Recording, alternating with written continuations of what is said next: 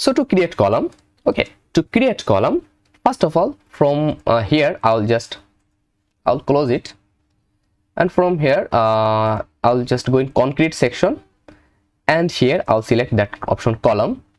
Okay, after that I'll click here, and from here I'll select our column size. What will be the column size? I'll take a 10 inch into 10 inch into 10 inch column size. Okay, and what will be the materials? So the materials property are same.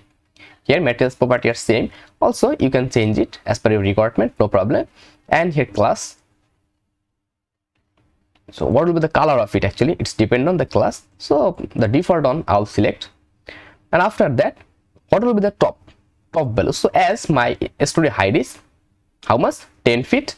So here I will provide 10 feet. If you provide here the positive value, if you provide here positive value, then it will go top, and if you provide negative value, then it will go bottom. And what is the bottom of our, from that point to till our footing, what is the value? Minus 3 feet, right? So minus 3 feet, and it's okay actually. And here nothing to change anything from here actually at this time. If we need to change that, we'll show you later. So when it's done, clear, when everything is okay, now I'll simply click here, or I'll simply click here, then expand. Just see, we have created our column also. If you see here, we have created our column. Okay, you can see our column have been created, right? Here we have created our column also.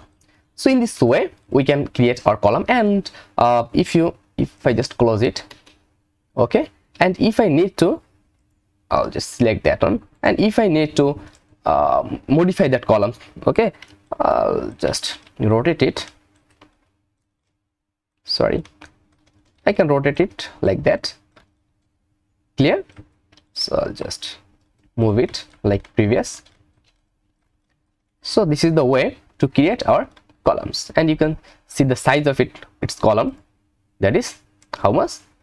And if you interrupt that one, and also you are able to see the size of our, sorry, I'll close it.